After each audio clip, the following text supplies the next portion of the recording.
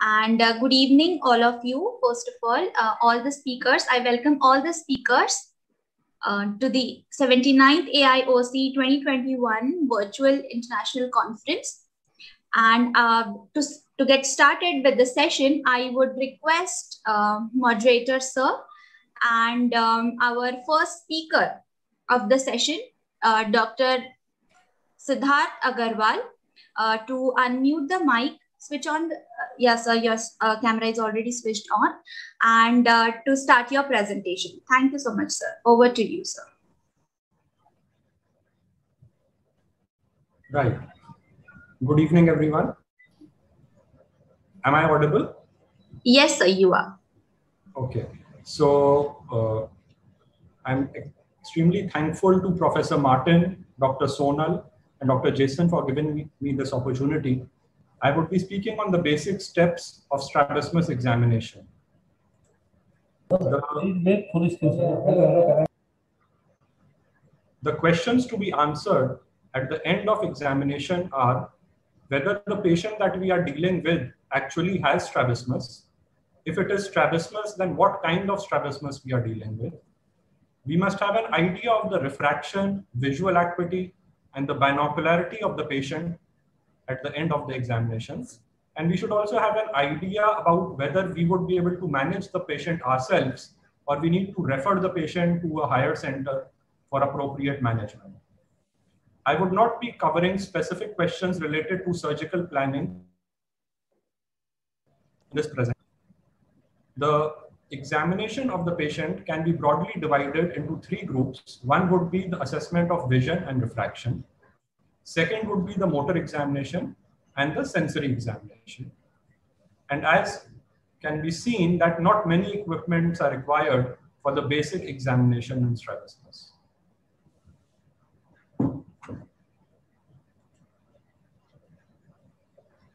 So all attempts must be made to have an assessment of the visual acuity of the child. A small child may require instruments like optokinetic drum or a preferential looking chart. And slightly older children would be better off once they are explained the E chart. Eventually the school children would cooperate on the Snellen chart. Refraction must be performed under adequate cycloplegia. The choice of the cycloplegic agent would depend on the age of the child and the race of the child. Observing the pupillary reflex is a very useful tool, wherein an asymmetrical reflex, as can be seen in the lower photograph, or an unhealthy reflex gives us significant information about the patient. It is also useful to observe the deviation under cycloplegia, as when the patient is under cycloplegia, the accommodative effort is gone. This is the time to perform retina examination and assess the fixation of the patient. And should amblyopia be suspected, attempt must be made to rule out all the other causes of poor vision and also to quantify amblyopia. Coming on to the motor examination, all three components of the anomalous head posture, the face turn, the head rotation, and the chin elevation or depression should be noted. Hirschberg's test gives us an idea of the type of deviation and also the amount of deviation, which is eventually confirmed by the cover test and the cover-uncover test, which I would be covering in the next slide. There's a small video to clarify it. And the deviation is confirmed with the prism and cover test. An important point to note is that the child should be fixing at a target which could be an accommodative target mounted onto the spectacle frame of the examiner, as can be seen in the photograph. Subjective tests in patients who complain of diplopia, like the Hess charting, may be performed, and it is important to eliminate the head posture while performing these tests. A note must be made of the limitation in ocular movements. Firstly, the versions are texted, and once a motility limitation is noted on versions, it is confirmed on ductions. And finally, the vergences should be tested to complete the motor examination. This is a small video to demonstrate the cover test. The examiner first covers the fixing eye to elicit fixation movement in the non-fixing eye, without and with the glasses. To measure the deviation, prisms are then placed over the fixing eye and they are gradually increased till no movement is noted. This gives us an idea of the amount of deviation. In the sensory examination, diplopia chart is a very useful tool and should be performed in patients of incomitant deviations. Worth 4-dot test gives us an idea of the binocularity of the patient, and the actual quantification of stereopsis is done on tests like the Randot stereogram. The beginners should watch out for gaze incomitance, where the deviation is increasing in up gaze in this patient, and there is an obvious inferior oblique overaction. They should be wary of the motility limitations, which could often be missed as the primary position, the patient is almost straight. They should be wary of the palpebral fissure abnormalities and the motility limitations. And again, very large deviations and cyclic deviations are best handled by the experts. Finally, one needs to analyze and re-examine the findings of the examination, and the complete examination may take 2 to 3 visits. It is obvious that the strabismus examination should be performed with proper refractive correction in place. And if we are giving the refractive correction on the first or the second visit, the complete examination would be performed on the subsequent visits. It is useful to perform the sensory examination before the motor examination, because there is often disruption of fusion when you are performing the motor examination. Cover test and the cover uncover test are the basic foundations, and all practitioners who intend to deal with strabismus patient should be confident about these 2 tests. And the beginners should be watchful for gaze incomitance and motility limitations. The photographs of this presentation were from my textbook on strabismus, and I end with a big thank you.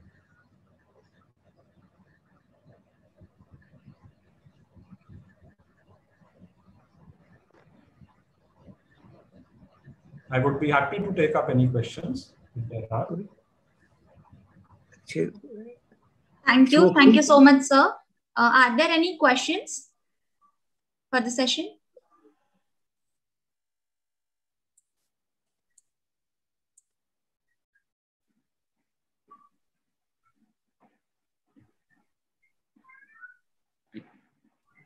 Okay, so better if we take up questions together when we start the discussion.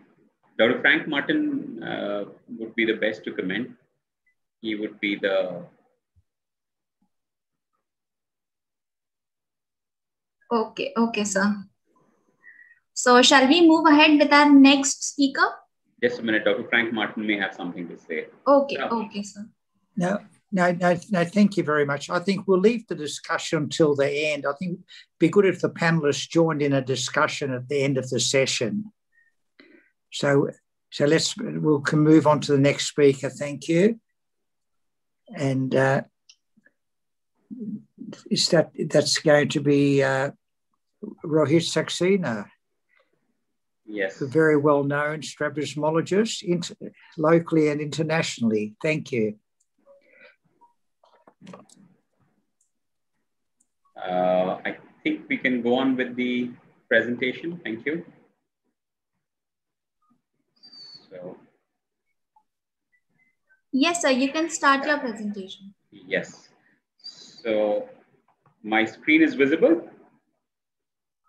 Yes, sir. Thank you. Thank you, Professor Martin, for the opportunity. And I would be discussing on decision-making in squint surgery. and how we can try to get the balance right in getting the eye movements and the deviation correction. So before we start the cutting procedure, it's always important that we should be careful, because sometimes, as we'll see, looks can be a bit deceptive. It's been talked about by Dr. Siddharth. Refraction is the key intervention. It's always important to look at the refraction, look at the records. Sometimes age-appropriate cycloplegic refraction has not been done, and you can miss a partially accommodative esotropia, or you can call a partially accommodative esotropia, which may be truly a complete accommodative esotropia. So it's very important to do an age-appropriate cycloplegic refraction. Many think that it's only accommodative esotropias that have the need for refraction. It's extremely important to know that divergent squints also need a very proper refraction, although not for accommodative control, but for the quality of vision that they have. So many IDS children may just fuse if a good quality refractive correction is given to them and a good quality image forms, which helps in the fusional mechanism and the control. Always check for amblyopia before you operate. It's very important to intervene for amblyopia before any surgical intervention is done. Otherwise, the parents often lose interest, and you, of course, have wasted time, precious time, which can help in correcting a subnormal vision or a lazy eye. Always treat amblyopia appropriately. We are lucky now that a lot of interest and a lot of options are now appearing for management of amblyopia, but we always know that kids are more smarter than us. So just be careful. Always educate the parents and those who are closely associated with the child about appropriate amblyopia therapy. Often orbital lesions can present as acquired squints, or any acquired squint should always raise a red flag. This was a patient who presented with an acquired Brown syndrome because of a cysticercosis in the muscle belly, superior oblique muscle belly. So it's very important in cases of acquired strabismus to do a thorough examination, identify the cause, and manage that before you think of surgical correction of the strabismus. Always ask for and beware of variability. History of diurnal variation can easily be missed, and we have learned by burning our fingers that myasthenia gravis is the biggest mimicker and can present in any possible way. So this patient presented with an acquired elevation deficit, and it was a myasthenia that was responsible for this. Before you take your decision making, be sure of your diagnosis. Always be sure to differentiate between Duane's and sixth nerve palsy. Very frequently get children referred for sixth nerve palsy, get a lot of investigations and radio imaging done when it is a Duane's to start with. A kind of dictum I tend to follow is a congenital sixth nerve palsy is extremely rare. It's almost a Duane's unless proved otherwise. Congenital unilateral sixth nerve palsy, more likely to be a Duane's. Again, pseudo-esotropia is often mothers, parents, mother-in-laws extremely worried about the child having a squint. So always be careful, repeatedly examine the child. Now with phones, ask the parents to take photographs with a flash and see for the corneal light reflex. If the light reflex is centered, even when the child is looking on the side, you know you're looking at a pseudo-esotropia. But keep the child in follow-up. There is nothing that precludes pseudo-esotropias from later on presenting with acquired accommodative esotropias or even infantile esotropias.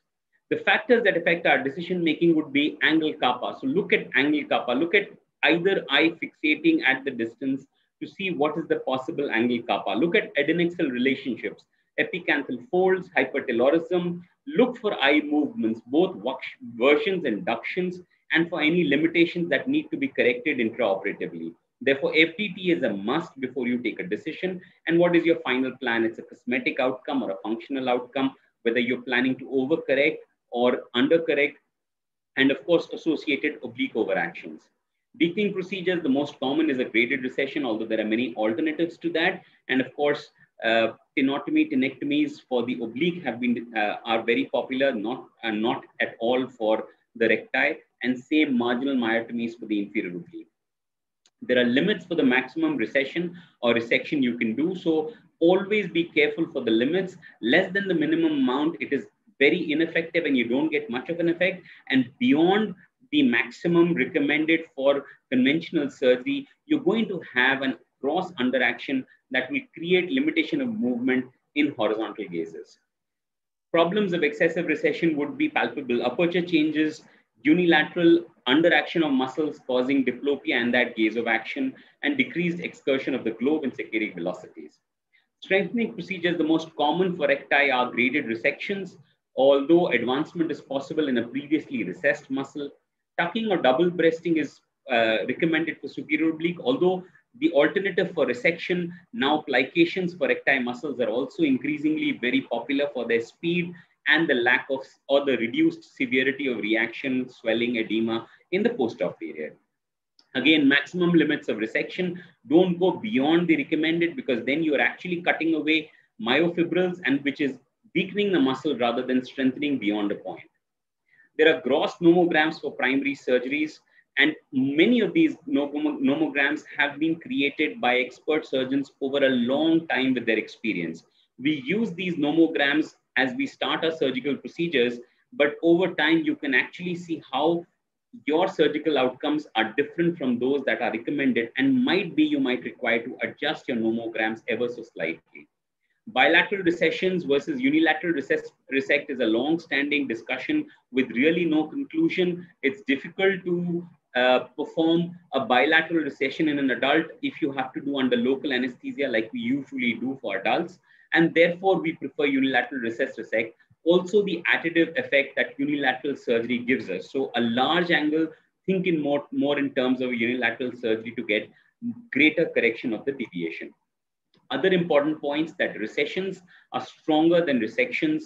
Response to the medial rectus is more in almost a 3:2 ratio to the lateral rectus.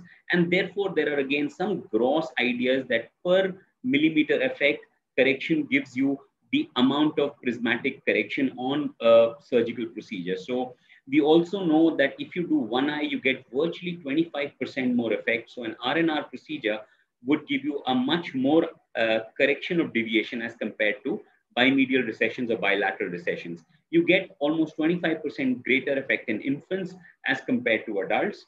And even in older children, there may be up to 10% additional effect compared to adults. Important points to remember is do not induce incompetence. In a competent squint, that's why it is important to remain within the limits of described competent surgery. Larger amounts will cause deficient ductions and palpable of aperture changes. If you have to do correct large deviations, divide the surgery between the two eyes and always be consistent. Other factors would be age. Like we said, it's more effective in younger patients. Patients respond. So a previous surgery in the other eye can help you if the response was less than what was expected. You may require to slightly overdo the amount of surgery you do. Anatomical variations, previous surgery, larger deviations give you more response per millimeter recession or resection. So you may get a greater response from 6 mm recession to 7 mm recession versus 3 to 4 mm change. So it's important to remember that larger deviations can give you more response. And finally, what is the sensory state of the patient? And when you are planning surgeries, you always need to know whether you can do bilateral or you may have to do unilateral surgeries and what are your desired results. Variations per surgeon also factor in by placement of sutures, exposure of muscles, amount of dissection done. That's why two different surgeons may have an entirely different effect for the same amount of surgery done, because we are always having minor differences in the amount of dissection we do, the cutting of the check ligaments, the intermuscular septum, and particularly more so with vertical recti, where you have to be careful about the obliques that are associated with the vertical recti. There is a lot of movement towards the phonics incision, which is faster, has less bleeding, although there are no differences in outcome, but phonics incision requires a little more expertise as compared to the limbal incision. And if you are a beginner, then probably limbal incision with its clean anatomy would be far better. These are, of course, outcomes that sometimes make a difference in amount of your decision. So like intermittent exos, we sometimes in adults want to overcorrect mildly so that we can catch the exotropic drift that these patients have. But then, of course, that is on a case-to-case basis. Always measure A and B patterns, because you need to be able to correct for oblique overactions. And if there are no oblique overactions, you need to shift the recti so that the A and B patterns can be corrected. Botulinum toxin for early rehabilitation is a very good idea, particularly for 6 nerve palsies, where you can get very good outcomes in the post-op period. The eye to be operated, sometimes the patient might feel you're doing the wrong eye, but just like in a case of third nerve with aberrant innervation, you can see that there is a lid elevation on adduction, which can be used if you operate the other eye. Same eye surgery would not get you that lid elevation because of the fixation duress kind of effect that the other eye surgery would have, and you can correct the ptosis along with the third nerve. Importance of eye movements is there because you need to decide whether there is any limitation of movement that needs to be corrected. So this was a case of post-orbitotomy, partially recovered 6 nerve palsy. You can see good movements have recovered. We did a large R&R procedure and you got good results. However, if there is limitation of movement, like in this case of a 6 nerve palsy, you can see that the abduction is almost not there. A severe abduction deficit, no amount of recess-resect procedure is going to give you good results. So a transposition procedure was necessary. We did an adjustable MR recession along with a half muscle with vertical recti transpositions. So basically, when you are deciding to operate, although things can be confusing, there is no alternative to a good workup, correct diagnosis, and realistic expectations, because it's always important to be prepared for the complicated and difficult post-op questions that the patient may have. Thank you very much for the opportunity. Thank you very much, Rohit, for those very wise words. We'll have a lot to discuss later. And our next speaker will be Julia Start. She's from Sydney, Australia. Julia will speak on when to investigate childhood strabismus. Thanks, Julia.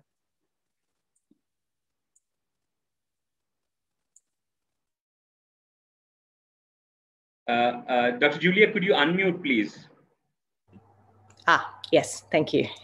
Thank you, Professor Martin, and thank you for having me to speak today. It's a pleasure to be here.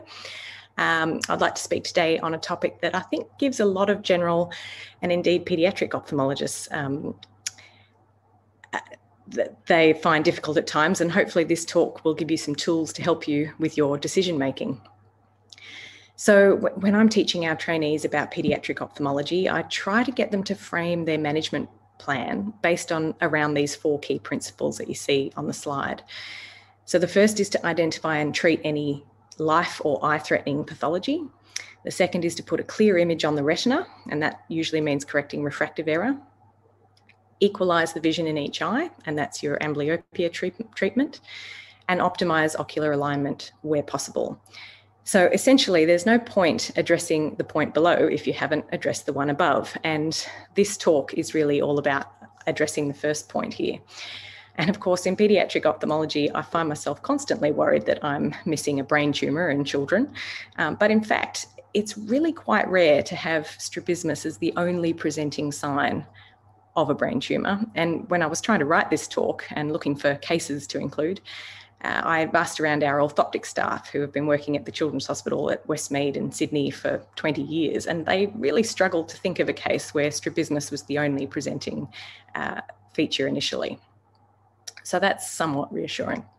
Now, I think it was Professor Martin who told me once that during my training that the difference between paediatric and adult ophthalmology is that in adults, it's easy to elicit the signs, but it's harder to know what to do. Whereas in paediatrics, it's much harder to elicit the signs, but once you do, it's easy to know what to do. And I think this is really the point that I want to get across in this talk, that if you can elicit all the typical signs of a childhood strabismus syndrome, and of course you have to know what they are, and confidently rule out all the red flags, then you can safely not investigate any further. So the first question to ask yourself is, does this fit a typical childhood strabismus syndrome? Does it have the typical features, and is it following the typical natural history? Do you have typical examination findings? Is this a well child with no red flags? And are they responding to treatment in the way that you would expect? Now, what do I mean by no red flags? Regression of developmental milestones and neurological symptoms such as headache, weakness, seizures, behavioural change and clumsiness. Now, these are all important questions to specifically ask parents, because often if they have noticed something subtle, they won't necessarily tell you about it because they may not realise that that's even related to their eye problem, to their child's eye problem. Ophthalmic red flags to look out for in strabismus are unexplained poor vision, and this is a really important one. As I think was mentioned at the very first talk by Dr. Agarwal, making sure that children are tested with an age-appropriate vision test is extremely important, and that follows as you follow the patient along. So they might start out when they first come to see you with preferential looking tests, but as they grow and age and become more mature, they should be upgraded to a more mature visual acuity test. And so it's important that that is being followed up, because often if it's not and a child is actually regressing or has neurological symptoms, they may not be graduating to the next test, the next age-appropriate test. And so you may think that their vision is stable, but actually there's unexplained poor vision there. So just an important point to keep in the back of your mind. RAPD, or relative afferent pupillary defect, ptosis, variability of the squint, unexplained nystagmus, double vision, disc swelling and retinal changes are some of the key ophthalmic red flags to look out for. So what do I not investigate?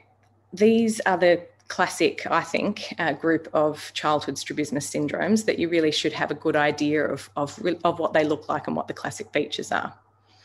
So if I have a patient that fits into one of these categories neatly, and they're a well child, and there are no red flags, and they're responding to treatment in the way I'd expect, then I don't investigate them. So just to give you a quick example, a baby presents to you at 11 months of age with a large, constant esotropia who appears to cross-fixate and has equal vision. They're a well baby, they're growing and developing as you'd expect, and they've got all the features of infantile esotropia, and you'd want to diagnose them as infantile esotropia. However, mum tells you that the turn only developed at 9 months of age. And she pulls out her phone, and you go back through the 40,000 photos on her phone of the child, and you really can't prove that the turn was there before 6 months of age. Now, that doesn't fit the definition of infantile esotropia, and I really think you're obliged to further investigate this child with an MRI of their brain. So what do I always investigate? As I've already said, any atypical features or red flags. Any strabismus that fits a typical neurological pattern, so things like dorsal midbrain syndrome or internuclear ophthalmoplegia, it's important to know the features of these because there's a high incidence of intracranial pathology with these strabismus patterns. Any sudden onset acquired cranial nerve palsy in a child, and this includes a post-spiral sixth nerve palsy, and I may have colleagues out there that disagree with me on this, but I would investigate these cases. A constant exotropia in children under 2. Of course, you have to rule out, make sure that they have normal vision and a normal ocular exam to rule out a sensory cause of an exotropia. But I don't necessarily scan these patients straight away, but I will refer them to a paediatrician for a neurodevelopmental assessment, because there's a high association in exotropia in this age group with systemic syndromes such as cerebral palsy, and there may be subtle signs there that the paediatrician will pick up that haven't been picked up previously. Any variable signs, especially with fluctuating ptosis, I'll investigate for myasthenia gravis, as I think was mentioned in the previous talk. Any traumatic or restrictive strabismus, I think, should be further investigated. Acquired Brown syndrome should be investigated, and this should include inflammatory bloods. And the last one, I think, is the most tricky one, the acquired non-accommodative esotropia. This is the one that I think we all find difficult sometimes to know whether to investigate or not. And look, some of the signs to look out for, which might make you more inclined to scan a patient, are no prior period of intermittency or of an intermittent esotropia, no history of interruption to fusion. Now that might be, an example of that would be patching. An onset in a child 5 years or more, double vision, distance angle greater than near, an A pattern esotropia, lack of fusion on a synoptophore. Now that's tricky to get in a young child, but it might be useful in an older child. And the absence of significant uncorrected refractive error. and that can be hypermetropia or myopia. So these are some of the things to look out for when you're trying to make a decision. So this case, I think, highlights some of these points. This was a 5-year-old girl who was out in the backyard playing Let's Go Cross-Eyed with her friend. And immediately thereafter, she came into the kitchen and mum noticed a small convergent strabismus, which was constant and stayed that way for a week. After a while, it started to get more noticeable and the angle started to get larger. And so mum presented with her child to an ophthalmologist. She had no prior period of intermittency, and there were lots of old photos to confirm this. So this squint was definitely not there in any way, shape or form before this acute episode. And she was an otherwise very fit and healthy young girl with no neurological signs or symptoms and certainly no double vision. Her visual acuity for distance and near was normal for her age. She had a 35 prism diopter left esotropia, which was comitant and equal for distance and near. Her ductions were full. Her pupils were normal. Her anterior and posterior segment examination was also normal, and she definitely didn't have disc swelling. A cycloplegic retinoscopy was performed, and she had plus 1.5 diopters of hypermetropia in both eyes, which is really not significant, but for what it was worth, we trialled a pair of glasses to see if it made any difference to the strabismus. However, concurrently, we also ordered an MRI of her brain and orbits with contrast. So I think the key feature here, even though there's no disc swelling, even though this is a well child with no neurological features, were that there was no prior period of intermittency of the squint, and there was a lack of significant refractive error. So this is her MRI, and as you can see, she has a large posterior fossa cerebellar tumour with some obstructive hydrocephalus, and it turned out to be a pilocytic astrocytoma. So this young girl underwent successful complete excision, and post-operatively her eyes are straight and she has 6/6 vision in both eyes and normal stereo acuity. So it's a very good outcome, really. So what scan do I order? Now, obviously you have to weigh up the pros and cons of CT versus MRI, and I'm sure most of you out there are familiar with these pros and cons. CT obviously is fast and accessible. There's less claustrophobia. It's less affected by a motion artifact, but unfortunately there are high doses of ionizing radiation. MRI, on the other hand, is very slow. It often requires a general anaesthetic in a young child, which means it can be incredibly difficult to access. And certainly we find this in Sydney. It's very difficult to access MRI under general anaesthesia. But there is no ionizing radiation, and there's certainly better soft tissue detail. So where possible, I always order an MRI, but I appreciate that accessibility is different in different parts of the world, and really you have to sort of make the best decision that you can based on what resources you have available. So my top tips for when to scan strabismus are old photographs and videos. We live in an age where every parent has an iPhone or some sort of device, and thousands of videos and photographs. They're extremely helpful to prove the timing of onset of these strabismus syndromes, and also to prove that there is a strabismus sometimes when you can't see it in your office, when it's an intermittent strabismus. Foster a good relationship with your local friendly paediatrician, because sometimes when you're just not sure whether to get a scan or not, it can be really helpful to get a bit of systemic information or a systemic assessment on the child to help you make your decision. Normal optic nerves do not exclude a brain tumour, and I think the case that I described made that point quite clearly. And follow up on your patient. Make sure they're responding to treatment. If you haven't decided to further investigate, make sure they respond to treatment in the way you expect, and look for evolving signs. You can always change your mind on whether to scan, and just make sure that you ask a specific question on MRI on your MRI or CT request form, because that really helps the radiologist. And don't be shy to talk to the radiologist if it's reported as normal, but you're still concerned. So look, I hope that's been helpful. And again, it's been a real pleasure to talk here today. Thank you. Thank you very much, Julia. You've covered a lot of information very clearly. We'll talk about it later on. Our next speaker is Fethi Mehmed from Indonesia, Betty will speak on management of accommodative esotropia.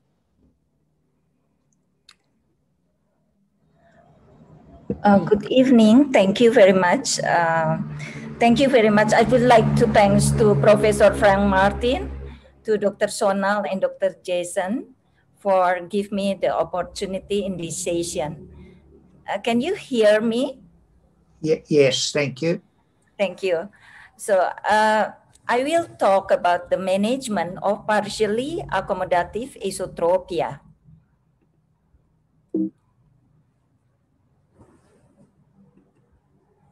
Accommodative esotropia is a convergent deviation of the eyes associated with activation of the accommodation reflex. Onset usually between age 2 and 3, they try to accommodate to clear the retinal image blur, and often with positive family history, may be intermittent at onset, associated with amblyopia, generally from anisometropia, may be precipitated by trauma or illness, and often seen in patients with a moderate to high hyperopia, usually +3 to 7 diopter, average +4. There are 3 types of accommodative esotropia. Firstly, accommodative esotropia refractive, maybe will be talked by Dr. Villa later. And the second type is accommodative esotropia with high AC-A ratio, can manage by bifocal glasses. And the third is partially accommodative esotropia, can be managed 2-component management. Then I will talk about the partially accommodative esotropia. This is one patient with refractive accommodative esotropia associated with high hyperopia. In this picture, without glasses, we can see the esotropia, and after the glasses full corrected, they see the orthotropia. So the second is non-refractive accommodative esotropia, usually mild hyperopia with high AC-A ratio, and esotropia is greater for near than that for distance, fully corrected by bifocal glasses with 8+3 diopter for near vision. And this is partially accommodative esotropia. Esotropia is caused by high hyperopia with normal AC-A ratio, deviation that responds only partially to spectacle correction. Management of partially accommodative esotropia by full correction spectacles for hyperopia and residual esotropia or non-accommodative portion of the deviation can manage by surgery. I have 2 cases with partially accommodative esotropia. The first case, actually these children had a history of the esotropia from 3 years old. Now see 8 years old girl with esotropia with visual acuity on the right eye, with +4 is 2020, and the left eye with +4.5 is 2020. Prism alternative cover test without glasses for near and for distant is same, is 55 prism diopter, and with glasses near and distant same, 35 prism diopter, and worse in stereopsis. This the pictures without glasses. We can see here the esotropia, and after the glasses still has esotropia in this child. And I manage by surgery only in one eye with medial rectus recession in the left eye. This is the surgery. So I made the fornix incision and then the identification of the muscles.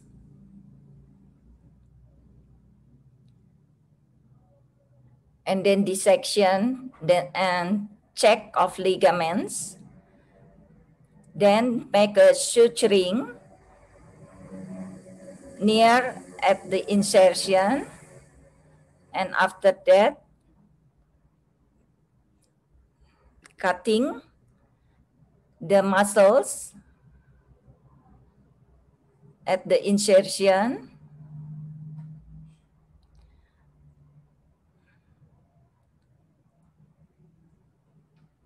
and then make a cautery for the bleeding, and make a re-incision in 7 millimeter posterior to the insertion.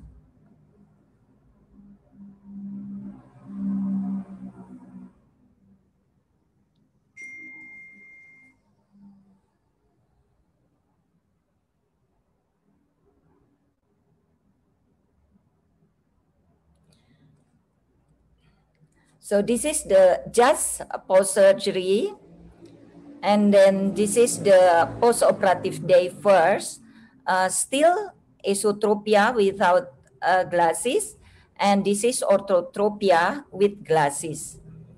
And I made the cover test in without glasses. They're still, sorry,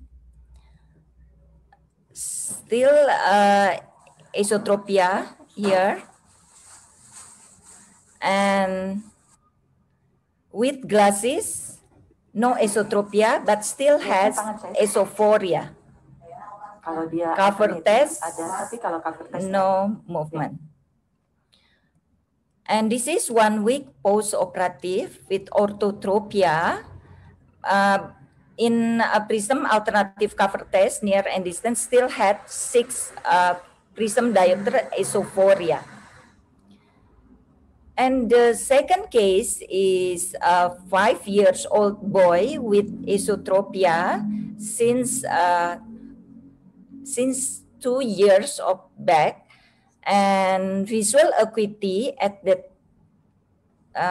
in this patient in the right eye with plus 7.5 is 20/20, and left eye with plus 5 is 20/20. And prism alternative cover test without glasses for near and distance is large 80, but with glasses near and distance same 50. No stereopsis in this patient.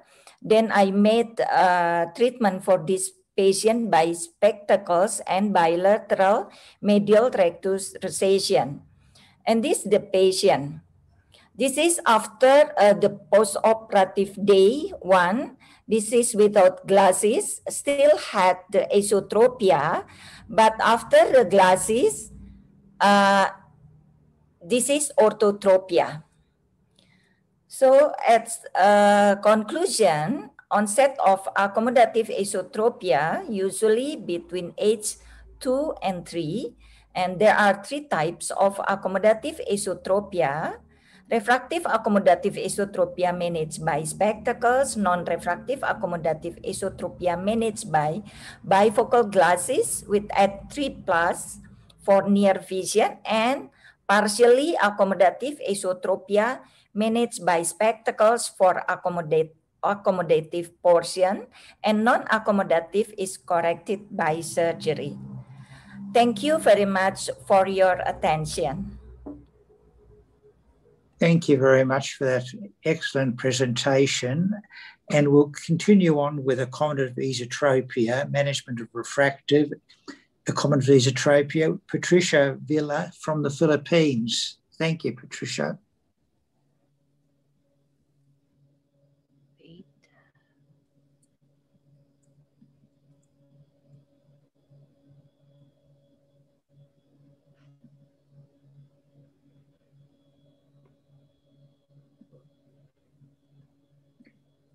Good evening, everyone. I'm Dr. Patricia Villa from the Philippines, and I'd like to thank the organizers for inviting me to give a talk in this symposium. My topic for today will be management of refractive accommodative esotropia. And sorry, there. Just for some formalities, I have no financial interest in any of the products that will be mentioned in this lecture. So as mentioned earlier by Dr. Fetty, I'll just again redefine what accommodative esotropia is all about. It is a convergent deviation of the eyes associated with the activation of the accommodation reflexes. And there are three kinds. We have the refractive accommodative esotropia, the partially accommodative esotropia, or the decompensated type, and the non-refractive or the high ACA ratio type of accommodative esotropia. But then for tonight, I'll just be discussing on the refractive accommodative esotropia. So just a quick review, what exactly is accommodation? This is actually a process by which the eye changes optical power to maintain a clear image on an object as its distance changes. So there is a reduction in the zonular tension induced by the ciliary muscle contraction, allowing the lens to round up and increase optical power. So when looking at a very near object, light rays from close objects diverge and require more refraction for focusing. So this is just a table that shows you the fusional vergence amplitude and the accommodative amplitudes that the eyes are capable of. And if you notice that the divergence fusional amplitude is much lesser compared to the convergence fusional amplitude. And as we get older, the accommodative amplitude becomes less and less. So what is refractive accommodative esotropia? As we are all familiar with, the onset is usually between 6 months to 7 years of age, and at the average age of 2.5 years. So they come to you at around this age, around 2 years old, 3 years old, and the parents would usually say or notice or observe that it starts intermittently, and as the child gets older, it becomes more constant. In terms of predisposition, it's either hereditary, genetic, and it's commonly associated with amblyopia because of the high hyperopic changes in the lenses. And also, if there's a big difference between the right and the left eye, when the difference between the grade of the two eyes are wide apart, then this is also this can also lead to amblyopia. Patients with refractive accommodative esotropia are of course high hypermetropes, wherein their grade ranges from +2 to +7 with an average of 4.75 diopters, and esotropia is usually around 20 to 40 prism diopters, and the ACA ratio is normal. So in the process of accommodative esotropia, what happens? So when the hyperopia is uncorrected, the eyes tend to accommodate excessively just to make the image clearer. And this will stimulate overconvergence, straining the fusional divergence later on, which will eventually lead to the crossing of the eye. So now the relationship between hyperopia and esotropia are as follows. There's an increasing hyperopia before the onset of esotropia. And hyperopic children with accommodative esotropia is stable. And sometimes the grade just increases up to 7 years of age. And later, as they get older, after 7, 8 years old, the grade slowly goes down, which we all know as the myopic shift.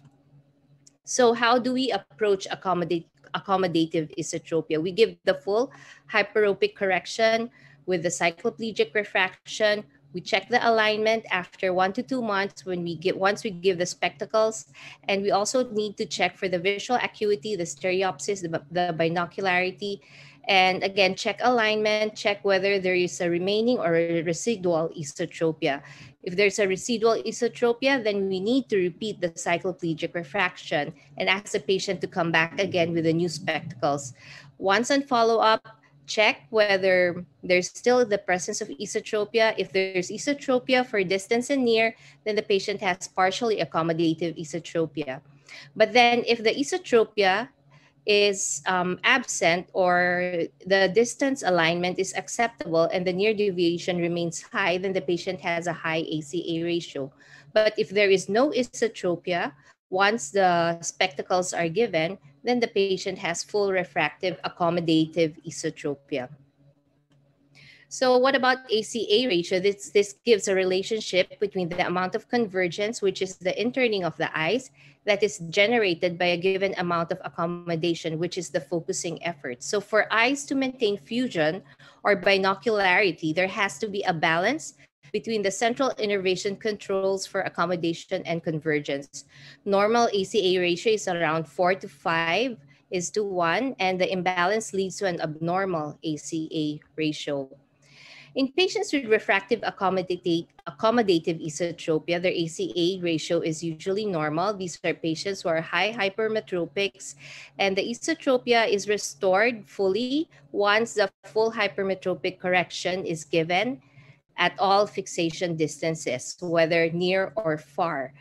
And this is because it reduces the load of accommodation to clear retinal image, which will help align the eye once the spectacles are worn. So here's just a video on a patient without spectacles with a very high hyperopia of +7 in both eyes. You can see that the eyes are deviating inwards as we do the alternate cover test. Then now with full correction, with a full cycloplegic correction, the eyes are quite straight, orthotropic.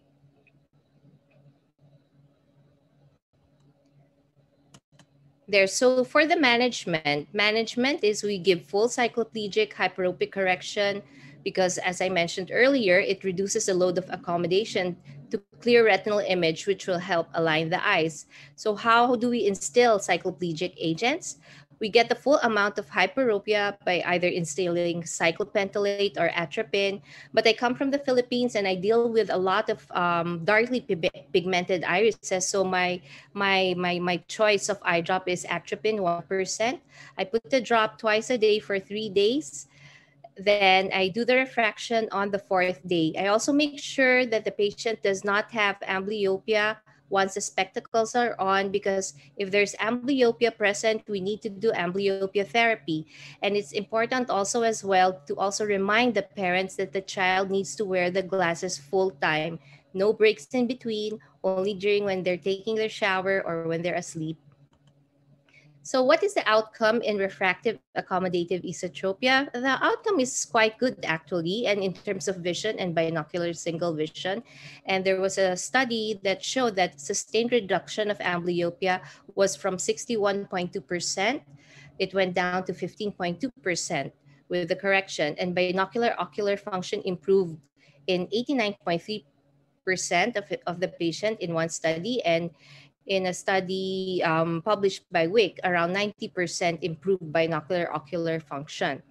Final stereopsis was compared with age of presentation and age at which motor alignment was achieved. It was found out that there were higher levels of stereopsis in those who had later presentation, and higher grade of binocular vision is associated with late presentation rather than early detection and treatment. Now, for the stereopsis in patients with refractive accommodative esotropia, those in a study published by Heng in JPOS in 2017, those with orthotropia both at distance and near had better stereopsis than those with residual esotropia. So it's very important to make sure that the eyes are aligned once the spectacles are on, because it was noted that patients with more than 4 prism diopters of deviation of esotropia at distance and more than 5 prism diopters of deviation at near had only gross to nil stereopsis. And for the refractive error, angle of deviation, and fusional ability were associated with stereopsis in patients with refractive accommodative esotropia. And good esotropia was achievable with a misalignment of less than or equal to 4 prism diopters at distance and less than 5 prism diopters at near. So the target should always be orthophoric, so that when we're running after the stereopsis, we can achieve at least an improvement in the stereopsis. So how do we gradually reduce hyperopia? We have to take into consideration the amblyogenic age. So usually, in my practice, I would usually reduce the the hyperopic correction gradually at around 9 to 10 years old, around 0.5 to 75 prism diopters every 6 to 12 months, so that this will enhance or increase fusional divergence and maximize visual acuity. And in one study by Lambert, the spectacles were weaned out by gradually decreasing the amount of hyperopia by 0.5 diopters increments until spectacles were discontinued, or they developed esotropia, asynopia, or decrease in vision. So that's your cutoff. You need to, when you're weaning out the hyperopic correction, you have to make sure that there's still no esotropia, asynopia, or decreased vision, because once this happens, then you have to stop from there. And the degree of baseline hyperopia appears to be one of the best predictors. So 91% of the patients less than 3 diopters of hyperopia were successfully weaned out. However, when the grade was much higher, more than 3 diopters, only 22% of the patients were successfully weaned out. So when we wean off the spectacles, majority of the children, even after the second decade of life, require spectacle correction, and factors associated with lower likelihood of spectacle discontinuation were prematurity and greater hyperopia. And in this study, the rate of spectacle discontinuation was around 8% after 5 years, 20% after 10 years, and 37% after 20 years. And when do we do surgery? Again, our goal is to align the eye with the spectacle correction. However, if there is a residual esotropia, then the patient can undergo surgery, or if the eye already has decompensated from a previously controlled deviation. So as a take-home message, we should not delay when we manage refractive accommodative esotropia, because we are running out of time. We do not want to lose that fusional ability. We do not want that patient to develop amblyopia, or if ever amblyopia is there, we want to correct it right away. And we do not want the child to further lose the stereopsis. So here are my references, and thank you very much. Thank you very much for that presentation, Patricia. And the final presentation in the symposium will be on abduction disorders in China, a case presentation from Jianghu Yan. Thank you very much for joining us.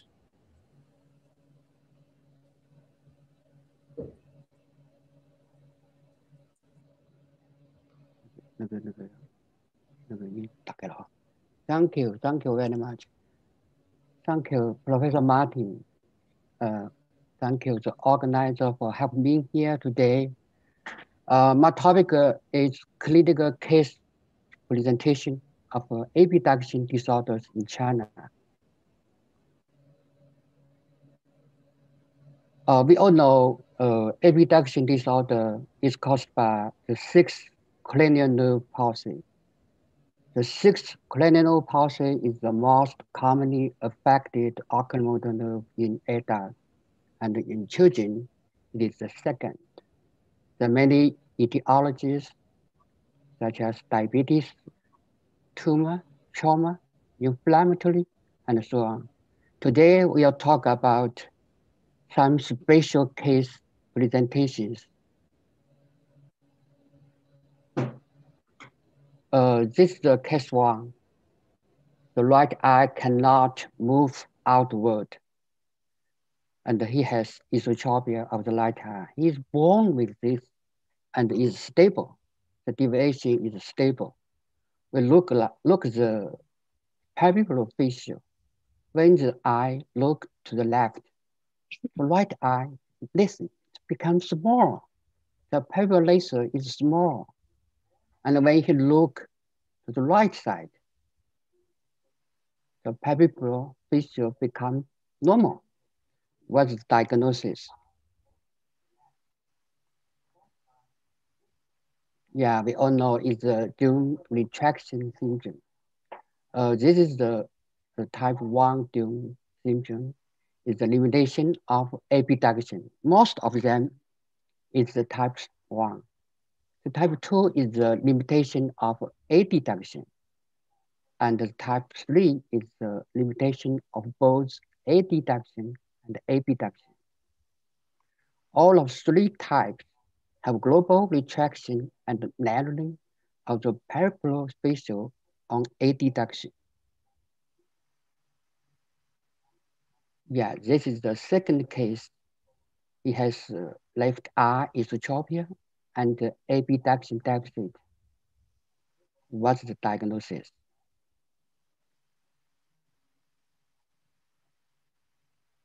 Yeah, look at his face. He has the seventh nerve, cranial nerve palsy also. He was born with this kind of situation, and the deviation is stable also. This is a Mobius syndrome, categorized by abduction and facial nerve palsy. It may be unilateral or bilateral. Sometimes there are other abnormalities such as craniofacial malformation, hypoglycemia, limb anomalies, hearing loss, and mental retardation. Yeah, look at this child. He's about 2 years old boy. The abduction deficit of the right eye and the esotropia also.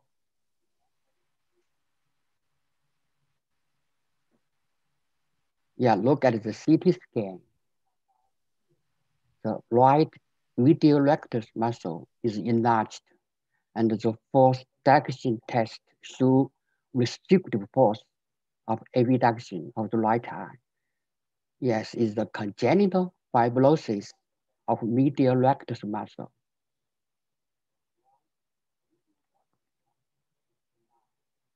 Yeah, what's the diagnosis of this case? He's a middle-aged male, and he had left esotropia for about 3 years, and cannot move outward of the left eye.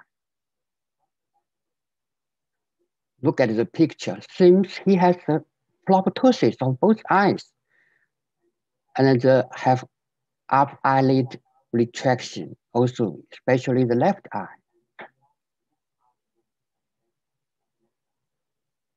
Look at the orbital CT scan, and many extraocular muscles enlarged, including the medial rectus muscle of both eyes. Yes, this is the xylo-related strabismus.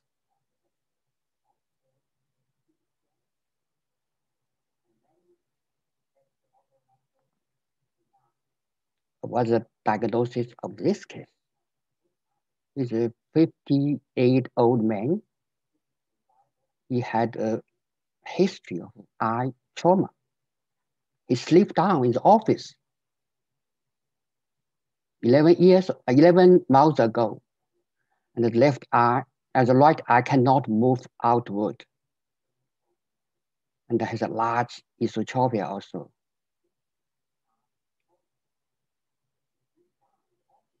Yeah, look at the orbital CT scan. He has a fracture of the right medial orbital wall. The medial rectus enlarged at the posterior part of it, so he cannot move outward of the right eye.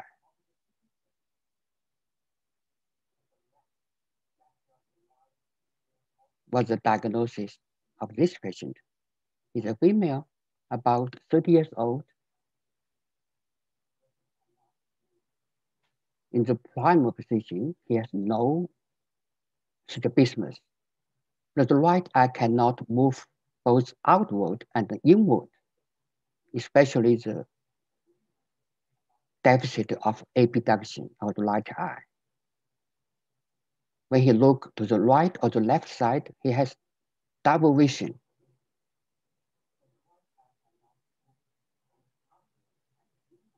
Yeah, we look at the MIR scan of the orbit.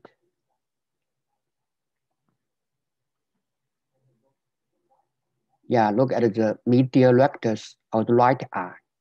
It's greatly enlarged. including both the muscle belly and the tendon. The medial rectus muscle causes the palsy of the medial rectus and the restrictive force of the abduction of the right side. So he has both abduction and adduction deficit of the right eye. Is an acute orbital myositis of the right medial rectus muscle.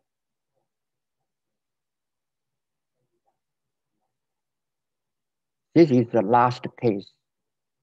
Both eyes in the large esotropia and the hypertropia cannot move a little bit.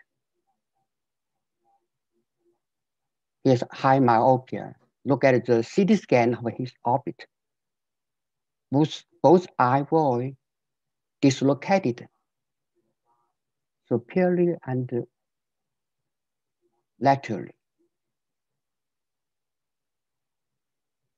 Yeah, it's a myopic strabismus fixus, also called heavy eye syndrome. It's categorized by progressive esotropia and hypertropia with limited abduction and superduction. It usually occurs in high myopic individuals with an axial length more than 27 millimeters. The mechanism is the superlateral dislocation of the myopic globe with displacement of both the superior rectus and the lateral rectus muscles. Summary, we have 3 cases, all of them are special forms of strabismus. The 3 congenital include dural retraction syndrome, Mobius syndrome, and the fibrosis of medial rectus. 3 are orbital diseases, including xylo-related strabismus, fracture of the medial orbital wall, and orbital myositis of the medial rectus. The last one is heavy eye syndrome. Thank you.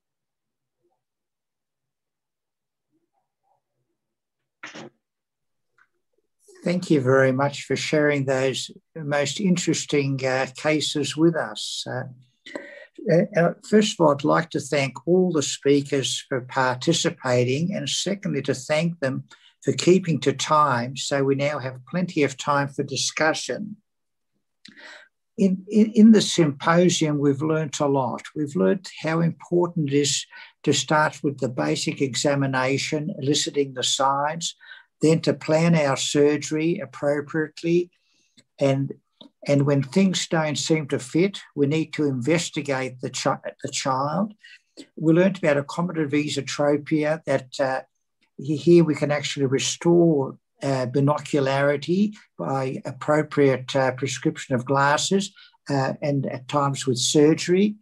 And then if we finished up learning about how important it is to look at the whole, not the eyes part of the body. It's not an organ on its own. It's connected to the brain and it's part of the body. So we've got to think outside the box. This is why strabismus and pediatric ophthalmology are such fascinating subspecialties of ophthalmology to be involved in. Now, I'd just like to ask a few questions. With accommodative esotropia, would either Fetty or Patricia comment, when you prescribe a bifocal, do you specify what sort of bifocal you'd like the child to have?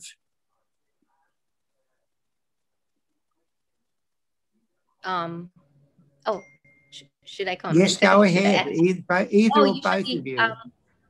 I would request the optician to make an executive type bifocals wherein the lower segment is straight, which will bisect slightly lower than the center of the pupil, not exactly on the pupil itself, but just a little bit lower, just enough for the patient to be able to use the lower segment. Yeah, thank you, because that's very important, because if we don't specify that, the dispensing optician will give a tiny bifocal, which is quite useless to the child. It's very important to specify that's got to be in the pupil. Now, what about multifocals? Do you think multifocals have a place in accommodative esotropia? Do you prescribe multifocal glasses? Oh, these are like progressive Yes, lenses? progressive. Yes, progressive focus. Yes. Oh, yeah. As my patients get older, they become quite conscious about the segment, the bisecting segment crossing the pupil, and in some instances I would give progressive glasses, but these are for much older patients who are like turning into adulthood already. Yeah. Yes. Yes. And what about Fetty? Do you agree with that? Is that what your practice is also? Yeah. I never give the multifocal glasses in the children, Professor Frank Martin. I always do the bifocal by just Dr. Villa said before. Yeah. I never give. Yes, because there is a trend, and I think the extended focus ones, which are in the older children, because they look different, and children like to look like their peers. Now I'll ask you while you're there, Fetty, what do you do when a parent says to you, I don't want my child to wear glasses or contact lenses, I want an operation, and the child is wearing +4 in each eye, controlling their accommodative esotropia very well, and the parents demand surgery. What is your response?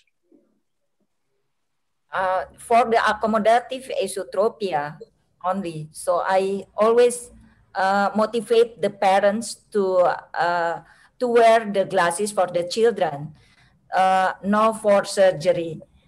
But if like partially, so sometimes the parents do not do the surgery, but I push to make a surgery because the residual esotropia can be managed by spectacles. Yeah, so the partial accommodative, you recommend surgery, yes. and the others, you just say no. That's it. All right, thank you very much. Thank you. Now, let's ask Julia. It's always difficult whether to investigate or not investigate, and I agree with what you completely with what you said, that any sudden onset cranial nerve palsy needs to be investigated. I know in some centres they say, oh, well, if say it's a sudden onset 6, it's probably viral, let's wait 6 weeks, see if it gets better. But the parents' question then to you is, Doctor, if it's not a virus, what else could it be? How do you respond and what do you do? Well, look, I think that's the big dilemma, and I think that's where you've got to decide how you're going to run your practice. Look, I'm a parent now as well, and I think if my child had an acute acquired cranial nerve palsy, a 6 nerve palsy, I'd be sending them for a scan. So look, perhaps I'm biased, but I think it is very hard for parents to wait when the alternative diagnosis is a brain tumour. And I think you have to be upfront with parents. Some will be comfortable to wait the 6 weeks, I think. So you have to have a frank conversation with the parents and just judge what they're comfortable with. Thanks, Julia. And Julia, you made an excellent point that to speak to the radiologist about the scans, not just accept the result, because when they go back and look at it after talking to you, they will pick things up which had been overlooked. I've experienced, I'm sure you have. I think that's right. And it's not always, especially in the public hospital system, it's not always the consultant radiologist that reviews your scan. So it's always important to look at the scan yourself and question a normal scan if you're really concerned. I think that's important. Thank you. Now, let's talk a little bit about the abduction deficits that was so beautifully presented by Jing Hua. You presented a number of cases, and the interesting thing was this congenital single muscle myositis, which can be congenital or can be acquired, but often babies are born either an esotropia or a hypotropia. And so do you investigate all these children with imaging, with the MRI? Yeah. I usually investigate it with the orbital CT or MRI. It's very important to examine the change of the muscle structure. Thank you. Yes, because that, and they are. And how do you manage these? If you had a child, a baby who's born with, say, a large esotropia, limitation of abduction, you've diagnosed that there's been myositis and fibrosis. How are you going to manage this child? It's usually as for a child, it's usually it's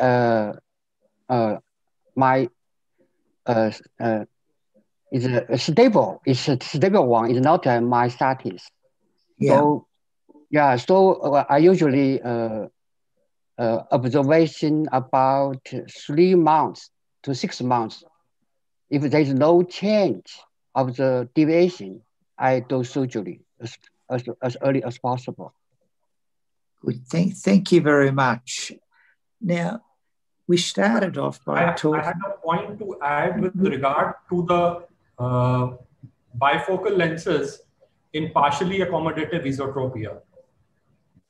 So, in partially accommodative esotropia, first, the non-accommodative component should probably be taken care of by surgery, and then the bifocal should be prescribed, because there's no point in just reducing the deviation and not eliminating it, because just reducing the deviation by bifocals would not stimulate the binocularity.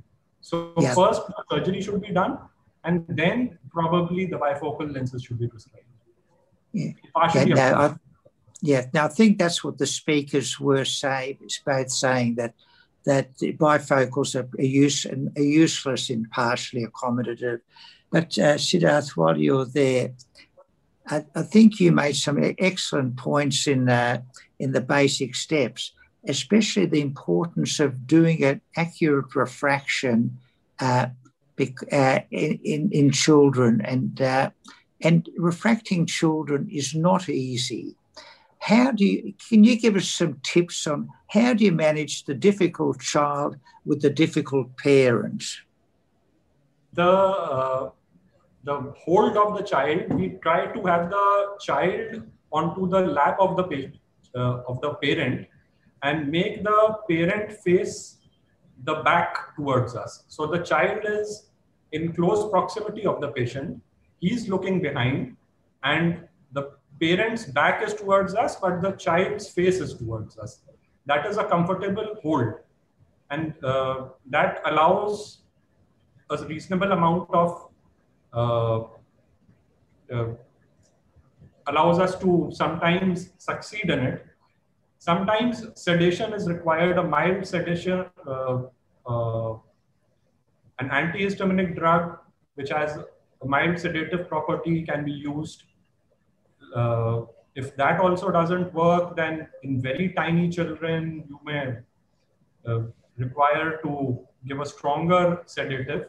But a good refraction is probably the most important step in managing children with strabismus, because at the time of refraction, the retina examination is also an integral part, and there can't be a shortcut to it.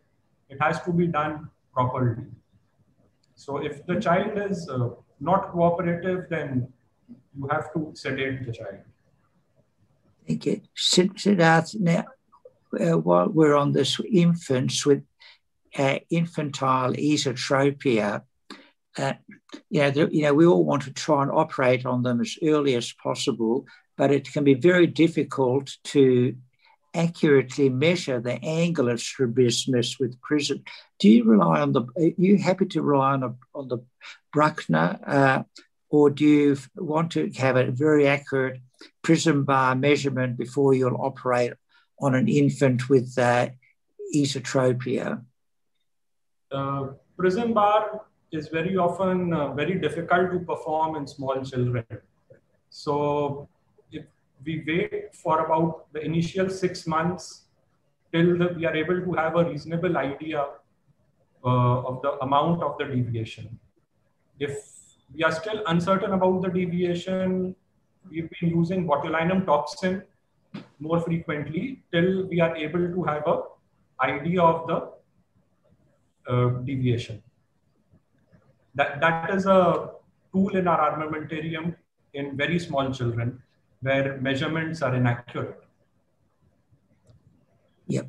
Thank you for those tips. Now we'll talk basics. We'll talk about decision making. Now Rohit Saxena's had a lot of experience, and his book that's is going to, I think, be a tremendous benefit not only to trainees but also to practicing ophthalmologists, because it covers all the steps in surgery from basic to complex. But Rohit, when you're making decision making in your presentation, you whoops. You're audible, sir. Go ahead, Rohit. Talk a little bit about your personal experiences. So some of the things that has changed how we operate is we moved to using microscopes, and that I found has majorly changed the quality of outcome that we do. Among the things that you talked about on decision making, so infants, yes, bulk of it would say we are using the Bruckner's reflex to get a good estimate of the deviation. More often than not, prisms are not possible. And also we cross-check our deviation when the child is under anesthesia. So that is when the child is absolutely under anesthesia, also gives us an idea about the basic deviation that the child has, and helps us to avoid gross surprises. And as I said, we moved to the microscope and helped us to reduce bleeding and damage to tissues. And that's why I moved to the fornix. So those are key things. Amount of dissection, the key thing is be always consistent with the amount of dissection, your passage of sutures, your holding of the cut insertion from the middle rather than from the end where you're going to measure, and always make sure that you're perpendicular to the limbus so that there is no angle or rotation of your calipers and your measurements are accurate. So these tips, whatever you do, always be consistent, because that's how you will learn to evolve the amount of deviation correction you get per millimeter surgery that you do. Yeah, thank you. Now, when you gave some figures for minimum and maximum, I was looking at those. I thought you were very conservative in that you don't do too much, because I know some surgeons will recommend a 7 millimeter recession of the media rectus and infantile esotropia. Now, your maximum was 6, which I agree with. Why? Can you explain why? So there are 2 reasons. In infants, you need to be very careful. Firstly, when you're doing your measurements, in infants, the anterior segment is not so well developed. You need to first measure where the muscle is inserted, because sometimes the muscle insertion may not be 5.5 millimeters from the limbus. So particularly in infants, you need to measure that and then go beyond and do your measurements for amount of surgery.